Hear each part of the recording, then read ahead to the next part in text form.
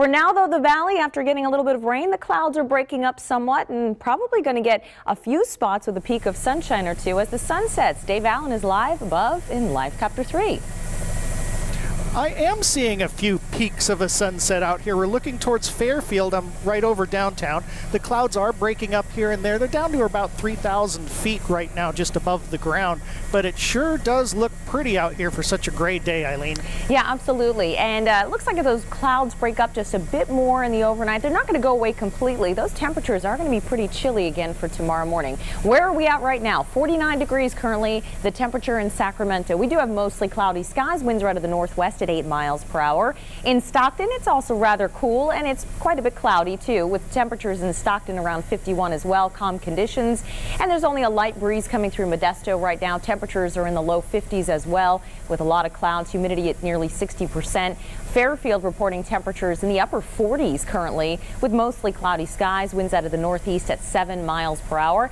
And then in the high country, it's been a cold day. Truckee mainly in the 20s today, only 31 at the South Shore. Winds are light out of the northeast at 6 miles per hour. Still getting a couple of light little sprinkles out there and snow showers, but all in all, this system is winding down. Thanks, Dave, for those great pictures from Live Copter.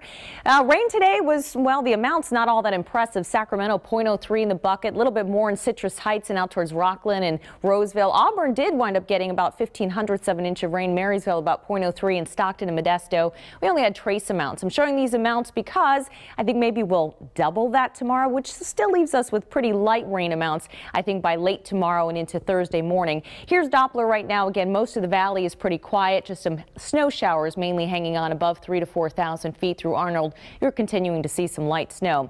So again, those clouds are going to thin a little bit tonight, but look what's off the coast. Again, more cloud cover, and that moves in late tonight, first thing tomorrow morning. And then we get this batch of cloud cover over us tomorrow afternoon and evening, and that's going to produce that light rain. The valley forecast for tomorrow looks like this. We start out with mostly cloudy skies, a range of upper 30s to near 40 at 8 o'clock tomorrow morning, and then the showers arrive for the afternoon. Temperatures will be in the 50s, and so picking up the kids from school tomorrow might be a little bit soggy. Now in the foothills, we woke up to some of that rain and snow showers. I think tomorrow morning we wake up to mostly cloudy skies. It's still going to be cold, likely ranging in the 30s, and then the showers move in the afternoon. And since they're moving in the afternoon, even though it'll be cool, mainly in the 40s, I just don't think we're going to see as low of snow. Maybe more like 3,000 to 4,000 feet to start, but I think generally that range tomorrow afternoon and evening is going to be 4,500 feet for that snow. So the Sierra starts out with mostly cloudy skies, and then the snow showers fill in. Here's the 7-day forecast. You'll notice Thursday and Friday we do dry out, start to warm up. Check out the weekend temperature: 63 Friday, 67